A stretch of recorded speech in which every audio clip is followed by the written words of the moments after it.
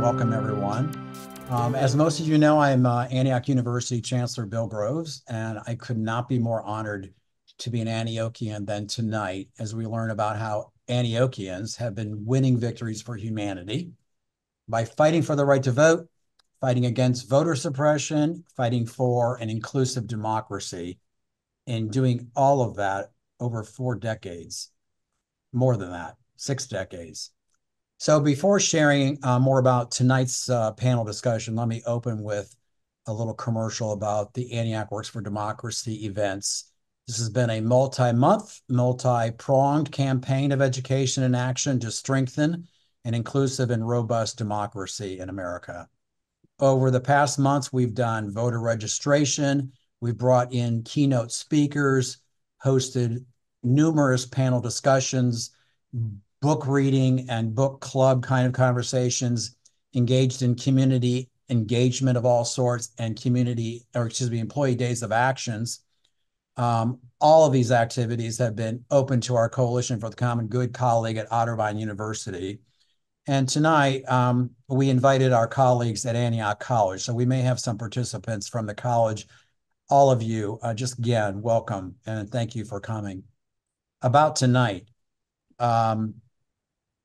rarely am I at a loss for words, but tonight might be one of those times. The 3 individuals I have the honor to introduce tonight have devoted their lifetimes to building an inclusive and just society. They have fought against voter suppression, and they've worked tirelessly to ensure voting rights of African Americans, of youth, and others all over the last 6 decades. It is this important pre-election roundtable that we are going to have 3 panelists with these deep roots in struggling for voters' rights and civil rights to share reflections on that important history and explore the lessons for today's critical election. And in that, our Antioch connections run deep. So let me start with some introductions and begin with David Goodman. David is a 1969 graduate of Antioch College. He is the brother of Andrew Goodman, the young civil rights activist murdered in 1964 during the historic voter registration drive in the Deep South, known as Freedom Summer. The Andrew Goodman Foundation was founded a couple years later in 1966 and has been working to uplift the voices of youth in our democracy for decades. I also want to share that David was on the board of Antioch College for many years, and it was there that I first met him probably 15, 17 years ago. Judy Richardson is a 1978 graduate of Antioch Baltimore. She's not only a well-known documentary filmmaker, including Eyes on the Prize, America's Civil Rights Movement, but she's also a founding staff member of the Student Nonviolent Coordinating Committee, known as SNCC, back in the 1960s. Judy is a lifelong fighter for social justice through her teaching, writing, documentaries, and activism. And finally, and not least, Dr. Janet Dewart Bell, a double Antiochian. As a 1974 alum of Antioch Baltimore, and more than some 45 years later, a 2010 alum of Antioch's PhD in Leadership and Change program. Janet is also an author, speaker, teacher, and president of Lead Intergenerational Solutions. And may I add, Janet is a member of the Antioch University Board of Governors to this day. And I want to thank Janet for helping to make this Antioch Works for Democracy series what it is. She contributed heavily in this project. So thank you, Janet. I know tonight's panel will make you all proud to walk in their steps, to hear their activism and work over the last decades. The first part of this will be a discussion, will be facilitated by Janet. You can post any questions you might have as we move along here tonight in the Q&A. And as time permits, we will get to those questions and answer as many as possible. So now with that, welcome everyone. And let me turn the microphone over to Janet Dewart Bell. Thank you, Janet. Yes, thank you very much, Bill Groves, Chancellor. I'm so pleased to be able to have this conversation with my wonderful university, Antioch University, and on behalf of the university, the college, and Otterbein. This is a moment where one can only think about what the title says, winning victories for humanity. And as our founder says, be ashamed to die and to have won victory for humanity, Horace Mann. So we are doing that. And even though it's talking about history and legacy, it's very much focused on the present and the future. And the two people we have today really are awe-inspiring, who have kept the faith, who've moved along the the arc of justice in the universe, and who continue to work very hard to this day. What we will do is that we'll have a presentation of each of them. Judy Richardson will start. She will give a little bit about her background and talk about how she came to the work. After she does that, then David Goodman will do the same. And then we will have a moderated conversation among the three of us. And I am just pleased to do this. So let me turn the microphone over to Judy Richardson, who has done a lot, including was the co-founder of Drum and Spear Bookstore, which at that time was the largest, I think, Black bookstore in the country, among many things. She is also working on several documentaries for museums. And she's very involved, of course, with the SNCC Legacy Project, but she will tell you more about that. Thank you, Judy, for participating in this conversation. Oh, thank you, Janet. I mean, I'm just delighted to be with you all and talking about the movement, particularly now when everything is in such perilous condition.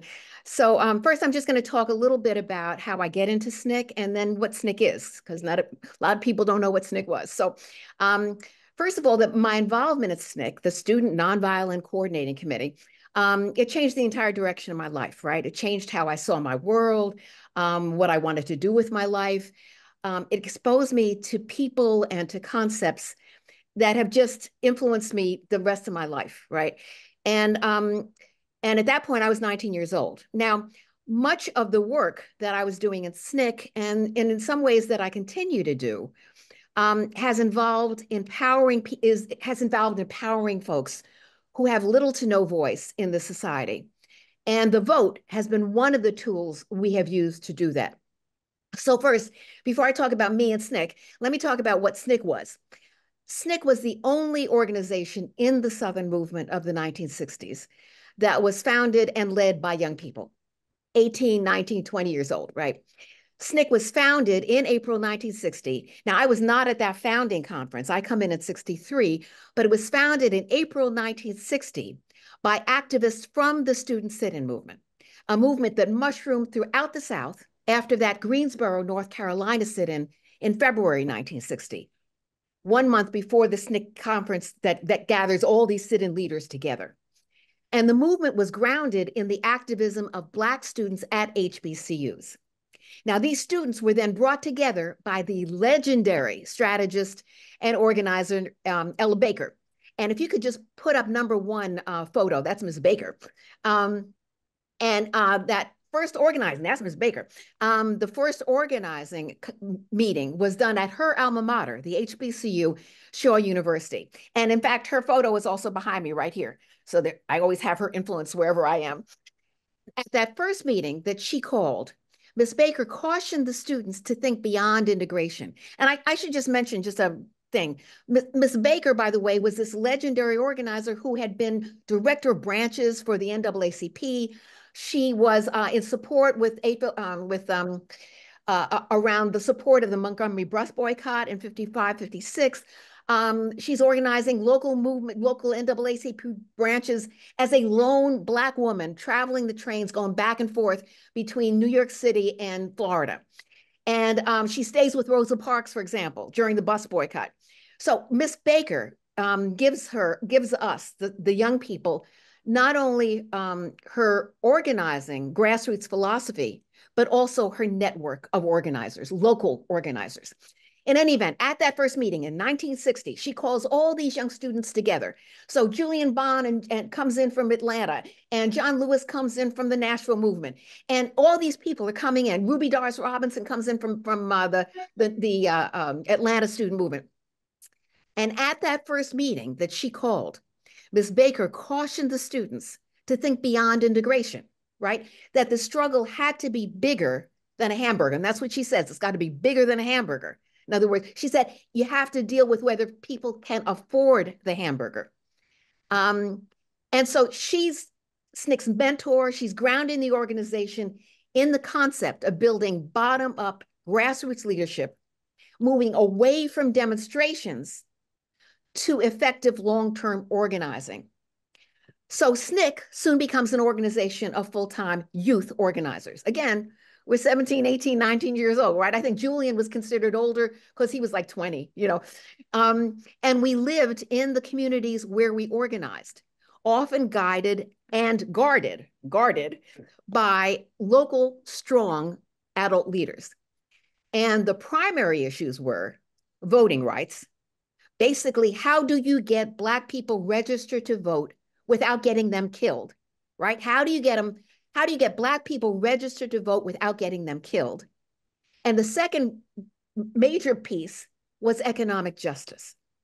So SNCC was the driving force behind the continuation of the 1961 Freedom Rides through Diane Nash's leadership. She's coming out of the Nashville movement. She's part of that first organizing meeting, as well as 1964 Mississippi Freedom Summer, which included establishment of freedom schools and free health clinics, and a voting rights campaign that is propelled by the formation of the Mississippi Freedom Democratic Party, the MFDP. And that's a locally based grassroots organization that is at the core of 1964 Freedom Summer. So many remember the speech by the MFDP's Miss Fannie Lou Hamer, for example, at the Democratic Party convention that year in 1964, where she says, "I question America," you know. Now, SNCC chairs have included Marion Barry, who five-time mayor of Washington, D.C., John Lewis, we all know John, Stokely Carmichael issues the cry for Black power. And in 1966, and other SNCC, Stokely and other SNCC organizers, and I'm part of this, go into Lowndes County, Alabama, to organize an independent Black political party with the Black Panther as its logo. And it had that logo because the state Alabama Democratic Party, the official Democratic Party of Alabama, had as its logo a white rooster with the words "white supremacy for the right" emblazoned on its logo. So when we proposed a logo for the folks in Lowndes County, and that logo is the Panther, the folks in Lowndes County say, "Oh yeah, we like the Panther," you know, because a panther can beat a rooster any day in the week, right? So Stokely is selected SNCC chair in '66, and that cry for Black power, that demand for Black power, is a slogan that is reflected. It was reflecting a concept that had long grounded SNCC's organizing.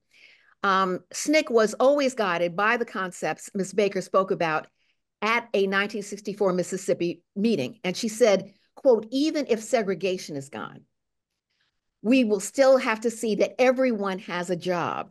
And it's important to understand, she's saying everyone, not just Black people, not just brown people, everyone, poor white people, everyone has got to have a job. She says, even if we can all vote, but if people are still hungry, we, the larger, we will not be free. Singing alone, she says, is not enough. We need schools and we need learning. And that's what Ms. Baker's saying in '64. So how do I get into SNCC? And I'm going to make this very quick. If you can go to number 2, you will see me. Now, I'm the middle one, kind of with the clipboard and staring vacantly into space, just before we all got arrested. I was born in Tarrytown, New York, 45 miles north of New York City. Tarrytown for me then was a factory town. Now, other people knew it as a suburb, but all the Black people I knew, all the poor white people, Italians, Irish, Polish, they all worked where my father worked, which was the plant. And that was the Chevrolet plant that it made parts for the Chevrolet cars. And my father helped organize the United Auto Workers local there. And he was treasurer of that local when he had a heart attack and died on the assembly line when I was 7. My mother becomes a single parent.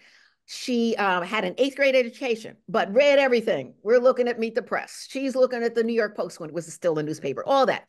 and she played a mean jazz piano. So she gets my sister and me to college. Fast forward, I'm now on a full 4-year scholarship at Swarthmore College, the Quaker College in Pennsylvania. And I find that there is an SDS chapter on campus. Now, SDS, for many of you may know this, but SDS was the Students for a Democratic Society, the national organization of progressive, primarily white college students who very much supported the 1960 burgeoning student movement coming out of these Black campuses, very much supportive of SNCC. So I find out that this SDS chapter is organizing busloads of students to go down on weekends to help desegregate public facilities in Cambridge, Maryland, on the Eastern Shore of Maryland. Now, in Cambridge, Black folks had had the vote for years, right? But they had no real power. And they couldn't sit down at white restaurants or use the roller rink, the skating rink. And that made the young Black people really upset. And it's they who say, we're not going to take this anymore. And they, young people, get their parents and the adults involved. And the adults say, we need some help organizing these people. They come to SNCC. So, but I didn't know all that. At this point, I'm just going to my first meeting of this SDS chapter on Swarthmore's campus, right? I have no major commitment to any struggle. It's just that my mother's not there to stop me. And I'm trying to figure out, what is this all about? Let me see what this is going on, right? And I end up joining a busload of students headed to Cambridge, Maryland to join the protests. So I find that the Cambridge movement, it was called CNAC, the Cambridge Nonviolent Action Committee. It was group-centered. They decided everything by consensus. They were an affiliate of SNCC, but the leader who was out front and spoke to the media was Gloria Richardson. And I think she's number 3. If you could pull Gloria up. She was a graduate of Howard University. And as you can see, Gloria, for her, nonviolence was a tactic only, right? She always told people, look, once I'm off the picket line, all bets are off, right? Okay. So on the demos, I would sometimes get arrested. I started being in jail more on the weekends than on Swarthmore's campus. Sometimes that spilled over to Mondays. So it was suggested that I take off a semester and go into, and just for 6 months. And I do that. We can talk about my mother's reaction when I mentioned to her. But I say to her, the 4-year full scholarship, it's intact. They have guaranteed it. I've talked to the provost. And it's only going to be 6 months. Now, it turns out to be 3 years, but who knew, right? So one day, after working a while in the Cambridge movement, Reggie Robinson, the SNCC organizer who was early on, kind of legendary SNCC organizer, came out of Baltimore. And he was the SNCC organizer in Cambridge. And he says, look, I'm going down to the national office. Come go with me and we'll come on back. I said, fine, right? So I go in and I'm thinking, whoa, national office, this is amazing, right? This is going to be like the Urban League, right? It's going to have rugs on the floor. You know, we're going to, ritzy. Okay, so we go off and it was a little side street that you went off onto, right near the Atlanta University Center with Spelman and Morehouse and Clark Atlanta and the HBCUs in Atlanta. And we started this little small place near a barber shop. And there's a plate glass window. And Reggie opens the door and there's this big man sweeping the stairs. And Reggie looks so happy to see him, right? And he hollers up and they hug like they're long lost brothers. And I'm thinking, boy, this is an egalitarian place, boy. This SNCC is egalitarian because Reggie must be hugging the janitor. But then he calls the man's name. And it turns out it's Jim Foreman. And I realized, oh my gosh, this is Jim Foreman, this SNCC's larger than life executive secretary. He's the head of SNCC, right? And it turned out that Foreman often swept the stairs, even though he wasn't that good at it. But he was saying, he was giving 2 messages to everybody who saw him doing this, which was all the staff in the national office. And that was, no job is too lowly for anyone in SNCC to do. And every job is important to sustaining the organization. And if you can pull up number 4, I think that's the singing in the local singing. Yeah, that's us. Okay. You can see who's in this photo. you would see, for example, you'll see I'm the one clapping my hands. Okay, to camera left, to the left of me, you would see Foreman with his head kind of down a little bit. You would see next to him with the trench coat on, that's Marion Barry, five-time mayor of Washington, D.C. You would see Lawrence Guillot right above my head there. You would see to my right, John Lewis. You would see way to the right, Julian Bond, cigarette hanging out his mouth. So these are the folks that I find when I get there. And I find this whole organization of young people running this. There's a Watts line, there's a Friends of SNCC, there's a Prince Shop, there's a research department. And so this is the community that I come into, and it is the same community, and they're calling the field. I mean, at this point, SNCC had field offices in Mississippi, Alabama, Southwest Georgia, and Arkansas. And they're all working with local grassroots leadership, primarily around the vote. And so when I come into SNCC, I think I've, died and gone to heaven. And which is why the 6 months becomes, 3 years. But now we have the SNCC Legacy Project, and I won't go into what we're doing, but the same group that I was surrounded by there, they are still moving, and we're still doing all this stuff. So let me end there. Yeah. Thank you. That is fascinating. And really, I could listen forever. I wish we had more time. And there are a couple of things I wanted to point out of what you said, and that's the youth-led leadership.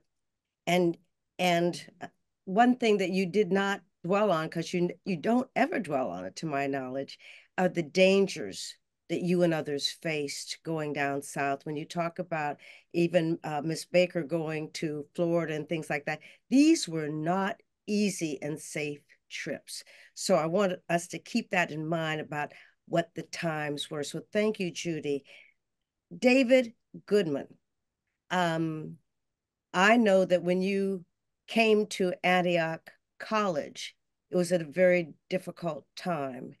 And will you tell us about that and tell us a little bit about your background and how you've gotten involved and continued to stay involved in the civil rights, the freedom movement? So first of all, I'd like to say, Janet, how appreciative I am to be invited here today and to be on the same platform with you and you, Judy, who are icons for me and many people in the social justice arena. You can hear me okay? Yes. Perfectly. Okay, great. The all of our stories are so interesting. In a way, my story and my brother's story, our family story, starts in 1846. I said 1846. I was born in 1946, so I'm still ancient, but that's even more ancient. That was the birthday of my great-grandfather. I don't quite remember when my great-grandmother was born. Her name was Sarah Goodman, Wolf Goodman. And they were born in what was called the Pale of Settlement, which was the western extreme border of the Russian Empire.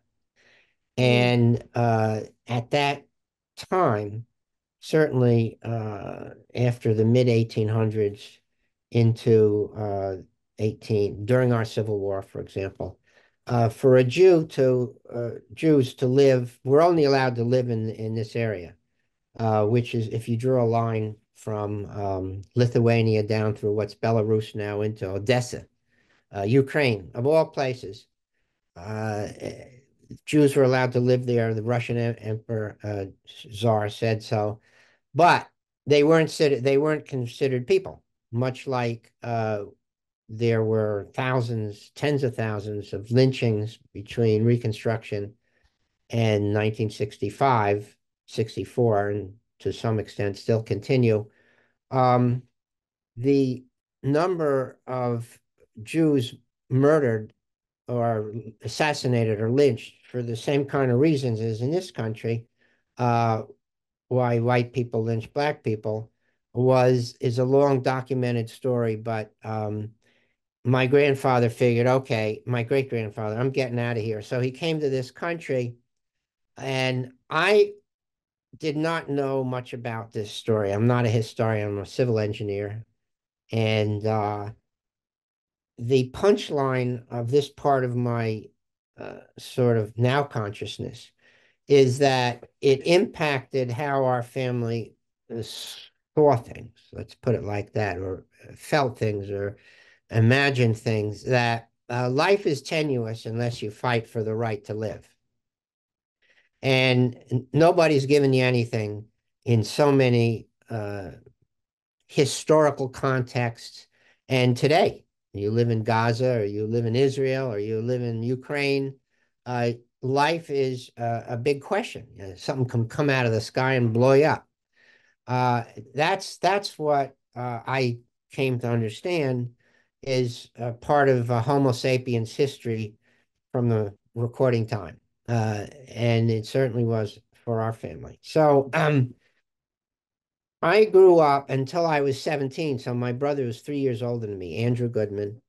And until I was 17, I believed, simplistically speaking, that all people are created equal. I just took it, I never questioned it. No one told me to, and I didn't know any better. And it took me decades to comprehend what that clause meant, which was written by a young, talking about young people, 33-year-old guy, Thomas Jefferson. There was no Rosetta Stone embedded in that I could see in the Declaration of Independence. So there was no, context or footnotes, and no one told me about it. And I'm still learning about it. So my brother's murdered along with James Chaney and Michael Schwerner. And uh, I had no clue why that would happen. Why would good, God-fearing Christian men murder three innocent kids that were just trying to uphold our democracy? And it made no sense to me. It's kind of like it makes no effing sense to me why someone would vote for Donald Trump. I mean, I can tell an intellectual just explanation for why, but I mean, I just don't understand it. And I don't understand how people who go to church and learn thou shalt not kill for 18 grown men to murder three innocent guys who just want to vote. Now, I'm putting it obviously in simplistic terms, but here I am, a white kid. I come from fortunate circumstances, but I heard a lot about what went on in the world, except nobody really explained to me what racism was. Nobody explained to me another man was lynched today, the flag that hung outside of the NAAC's office. I never saw that. I didn't understand what slavery was really. Uh, it was terrible and bad, but I didn't really get that it was a business proposition. Really, just business. And I went to the Stanford Business School, and none of my friends there were 300 kids in the class. I think there were 4 African Americans and 5 women. This was 1969. This is after I got out of Antioch. I got sprung out of Antioch and went right in. And all of the things that I learned were kind of interesting, but didn't really tell me anything about what's really going on in the world. So I learned about this in a way I wouldn't wish on anybody, and I'm still learning. And it seemed to me that as a business, I was particularly interested in business, what you call business economics, or the economics of sort of macro business economics, that the more suppression there is of minority groups and Jewish groups, the more anti-Semitism, the more racism, the more isms and homophobia and poor treatment of women, the worse the economy does. Now, I'm looking at this in kind of cold steel angles from like life is like a hologram. You got to look at it from every angle, or I do. And I looked at the economic growth of the country in segments in terms of the former Confederate states, the northeastern states, the western states, and I was stunned, and still am, that the most backward states economically are Mississippi, Alabama, Louisiana, all the states where the view of marginalizing groups of people, whether it's black, white, or anti-Semitism, which I just got to tell you this real fast, but I'll put it off for a second, put it in the parking lot, that all of these are bad for people's well-being, national security, and economic well-being. You said that everybody has to have a job for everybody to do well. And right now we have the highest employment and deployment in almost in our nation's history. And the economy is doing really well because of it, whether it's black people, white people, Jewish people, Christian people. Yet the concept of better than or them and us destroys our economic opportunity. There's a fantastic book written by Bishop Barber, Reverend Barber, William Barber, called White Poverty. And he talks about how the poverty in this country is majority white, poor people in terms of statistics, not percentage of the identity group's population. And it just struck me that this is bad, that racism, that hatred, that anti-Semitism, which I'm more attuned to maybe than non-Jews, is bad for our country in every single respect. It's bad economically. And I talk about this because a lot of people can relate to what's in my pocket and how am I getting a good job? Where are the good jobs? And of course, these fascists, who one of whom is from the great state of Ohio, which I happen to love the state of Ohio, says Haitians are eating white people's dogs and cats, is another example of such a big lie. It's just unimaginable. And you say, how can anyone believe it? Yet they do. So all of these things stitched together in a mosaic that I would say, that just to name it, is half the voting population, and the other half doesn't agree with that viewpoint. And this is sort of like the Civil War, as in the shooting, killing Civil War, where you had the enslavers, okay, in one place, and you had the abolitionists in the other place, and the descendants of the enslavers and the abolitionists still fighting the same war. And by the way, what I've read in the history books, and again, I'm no historian, it seemed to me as I metabolized my personal experience that the structure that allowed a relatively small group of white, male, heterosexual, privileged people to run the country, which is still the case. 1% of the population owns 33% of the assets. 1%. The next 9% own the next 33% of the assets. That's 10% owning 7 out of 10 of the assets of this country, and the 90% get very little. And it's the structure that started before Thomas Jefferson was born, and it's ingrained now. So this is how I said, this just seems really dumb. Okay? And besides being unfair. And that's how I got involved in saying, we can do this better. Yes, and I just want to point out two things. One, I think you came to Antioch the year that your brother was assassinated. Is that correct? And at the college, or at least at that time. And then also you and your family with your mother, Carolyn, have really not only done the legacy, but have done a lot of work for voting rights, which we'll get into in just a moment. Yeah, so my brother was murdered on June 21st, 1964, along with Cheney and Schwerner. They were actually not after my brother. They didn't even know who he was. He was a volunteer in SNCC. Judy was one of the people running it. My brother was just a volunteer. He was kind of like one of 1,000. And they were being trained in Ohio, of all places. 1,000 students from all over the Northeast. And Cheney and Schwerner had been down in Mississippi as organizers and were up there for the training.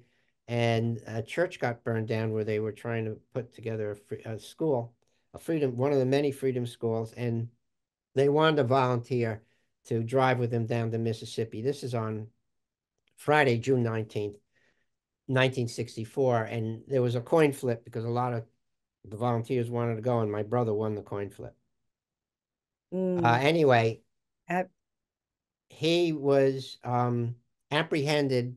They were stopped for so-called speeding. They actually weren't moving. It was a very slow, high-speed situation.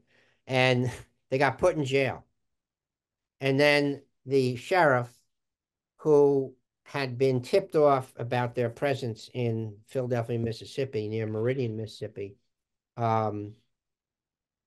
let him out in the middle of the night, no phone calls, nothing.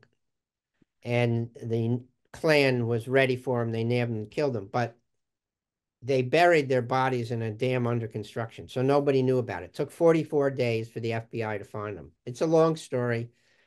There's hundreds of books about this. But the big picture is that the Ku Klux Klan hated three groups of people: African Americans and Catholics, white or black. Cheney was a Catholic, black Catholic, by the way, and Jews. Now, the Jews were all communists. Yes.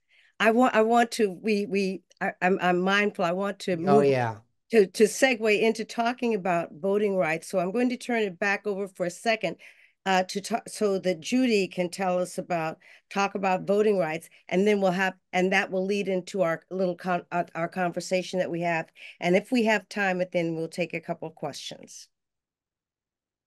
Great. And turn audio on. I'm sorry. I wanted to do one thing.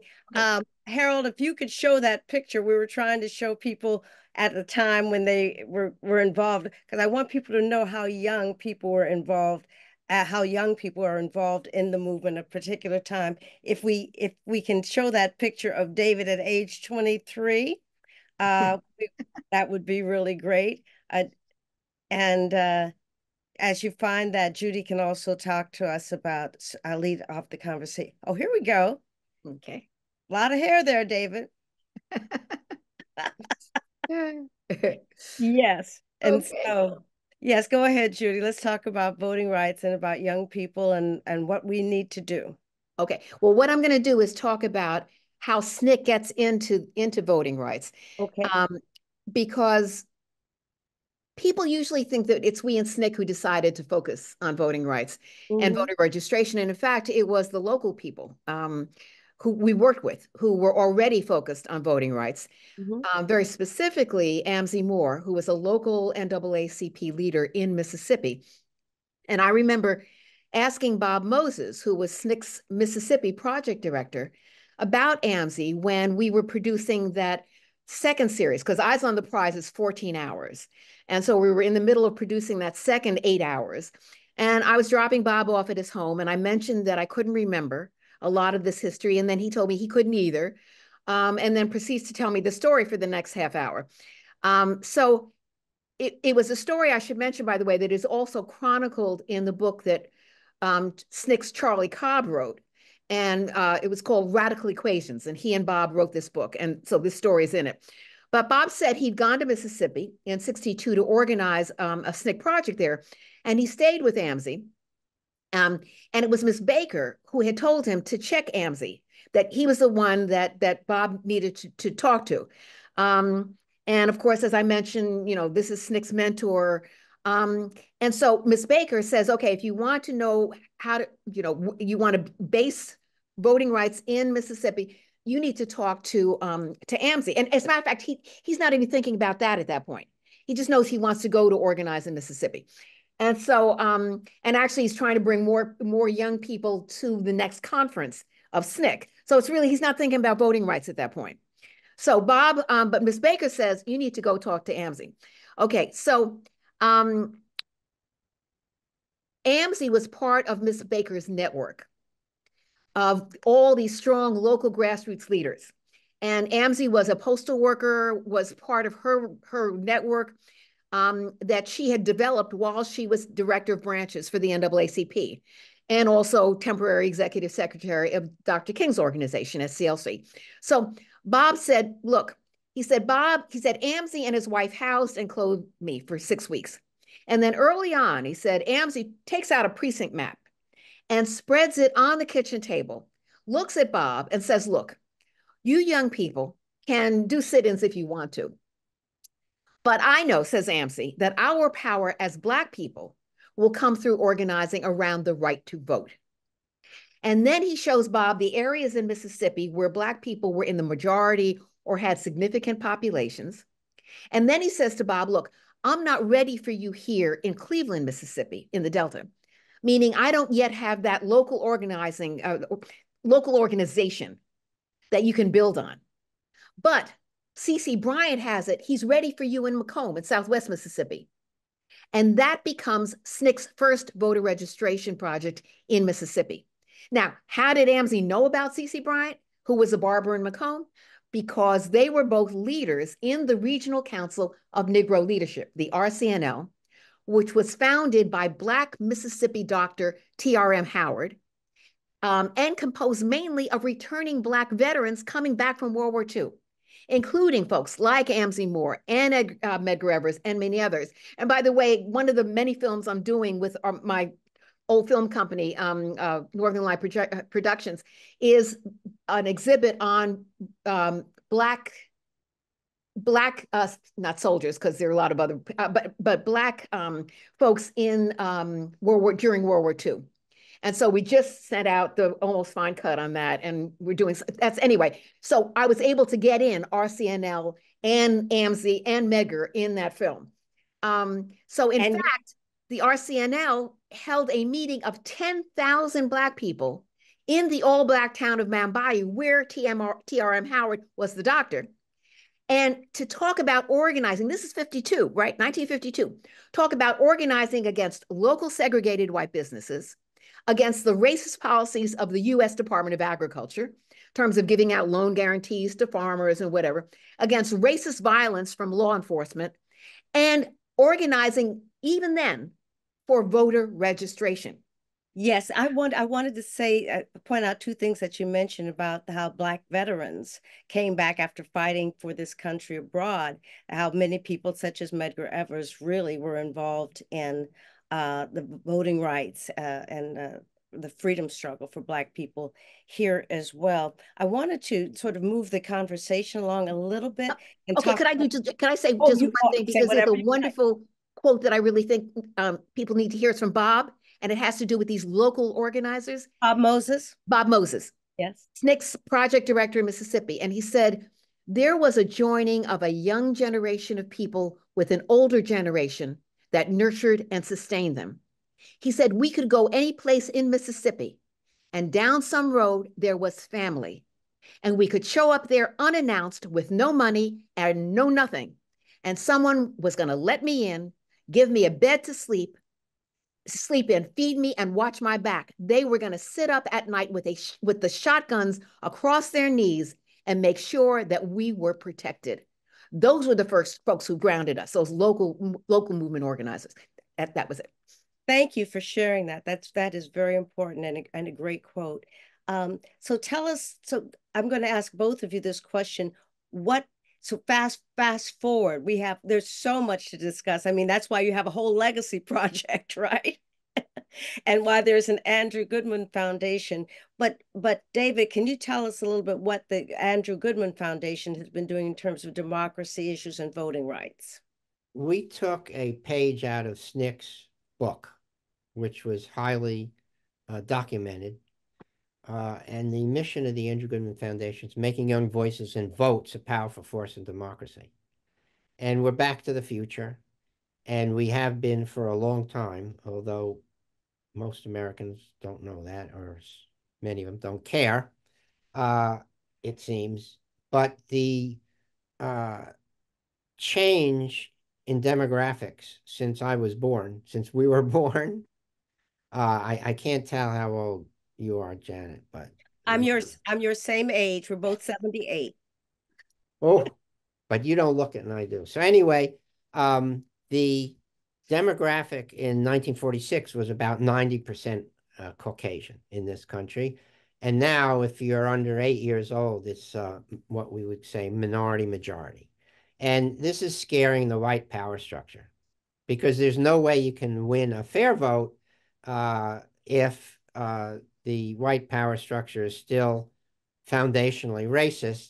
They'll be outvoted. But the voter suppression today, and there's 10, 20 chapters of how to do that, is so incredible that if you're not embedded in how voter suppression works, it's not credible. No one would believe you. And that's a long story, and it'll take hours to share it. But basically, the playbook is take the youngest voters who are now, if you take 18 to 29-year-olds, I'll call them freshman voters, are the least likely demographic to vote, and they're most diverse. So 2 reasons not to want them to vote if you're a power structure that's reflecting old-fashioned views that go way back 400 years. And the Andrew Goodman Foundation organizes students at about between 70 and 100 colleges, depending on which year it is, to Very register their diverse group peers of to vote. organizers. Yeah, and they have the simplistic job, it's not so simple, of registering their peers to vote and getting them out to vote. Now, in that process, they uncover the barriers to not just registering, which is step one, but step two, to suppress the vote of this demographic, which is 20 million people in colleges and 40 million in population for that age cohort, to keep them from voting. And that's a long story. We've all heard about it, but the granularity is stunning and it's very effective. So And we're working to make it more democratic. If you want to read an incredible book, by the way, that just came out, it's Anti-Democratic: Inside the Far Right's 50-Year Plot to Control America's Elections. And it's a long story. I'm not going to go over it anymore, but that's what we're working against, all of us. But I wanted to say what part of the process of what the foundation does in terms of training young people to register other young people to vote is that I assume it's still the case where you give stipends so people are not limited by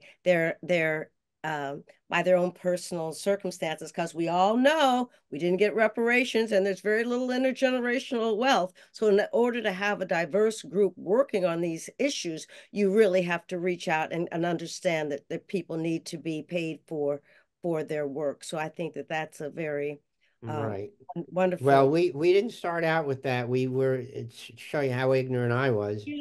But what we learned, We figured it out. and we share that information. The kids came out to us and said, "Oh, this is a great plan." We educate them about SNCC and what happened 60 years ago, or it was 50 years ago. And so organize them, educate them, organize them, and then advocate for equal access to the ballot box. And when necessary, litigate. We're not lawyers, we're plaintiffs. And the students at various schools have been plaintiffs with us. So they learn how to do all this. And they said, you know what? We don't have any money. And we said, well, we're a foundation. We'll give you a stipend. That's what you were saying. And it was an economic justice issue. The program, sort of soup to nuts, is conscious of the otherwise structures that we have in this country. And I think you've raised a lot of issues there in terms of economic justice and what have you. We only have a few more minutes, so what I'd like to do is to ask two of you if you have, I mean, these are very deep issues and we can talk about it, but in terms of voting rights, we've hinted at that. But what people would like to know, I think, is what keeps you motivated? Why do you keep going? And what is your hope for the future? So give us the words of wisdom that you would like to share. So I'm going to start with you, Judy. First of all, I put in the chat the the NEH project that we're working on, because I just came back yesterday from Atlanta Civil Rights Museum. We're working with 6 Black history museums like Atlanta, Birmingham, the Blacksonian here, the Smithsonian here, and also 6 HBCUs around 6 organizing themes. So we have a number of, all of these are free downloads. SNCC organizing tradition, we're just doing, the last one we did, which we did in Atlanta, was on voting rights. All of them free downloads. So you can get those free downloads at that link. They're all based on primary documents, oral histories, because since 2014, when we were first founded as SNCC Legacy Project, we have done a number of things with the larger movement for Black Lives. So we do a lot of conferences and work with them. We're working with them on archiving, but this NEH one is around, and then I'm going to give you the parting word, is around this NEH project. And so that will show you that in the very next time you will be able to not log on, it's both virtual and virtual and in person, will be at Morehouse. And November 15th and 16th will be at Morehouse, and then working with educators around the toolkits. So you asked how I keep going. Part of it is that I love to dance. And so if Tito Puente comes on or Find Your All Stars, I get up. I've been known to get up out my bed when Find Your All Stars come on with Tito Puente and start to do a salsa. Okay. Or Marvin Gaye, could be anything. So the music keeps me. But the other thing is that I surround myself with people who really do think you really can change stuff. I mean, the head of the chairman of SNCC is Cortland Cox. I'm 80, he's 83. Dottie Zellner, who's in Jewish Voice for Peace. She is and I'm about to see her in 2 days because we're going to hang out here in Baltimore. She is about to be 86. Wow. None of us have stopped. You know, the women, people say, well, haven't you retired? No, nobody retired. I'm working on 5 films. But the other thing is that, you know, none of us are sitting here, you know, rocking, making baby booties, you know, maybe doing that too. But definitely we are also doing this social activism. And we have continued to surround ourselves with people who really do think that if you do certain things, things will change. They may not change overnight. It may be what a lot of the older people said to us. We may not see the change that we're working for, but if you do nothing, nothing changes, right? So some of them we're figuring they would never see Black people vote. But again, they had to do something because otherwise the folks coming behind them would have to go through the same stuff. That's what they were trying to do. Okay, so, but Ms. Baker, and I'll leave you with these words. Ms. Baker, she says, I'm part of the human family. What the human family will accomplish, I can't control. But somewhere down the line, the numbers increase. The tribe increases. So she says, how do I keep on? She said, I can't help it. I believe that the struggle is eternal. Somebody else carries on. And it's the young people and the people I surround myself with who keep me going. Okay. And I have lots of hope. And we're going to get this man. He is not coming back into the White House. Okay. David, you have 1 minute. You got to get back up when you get knocked down. It's just instinct, if you got the right instincts.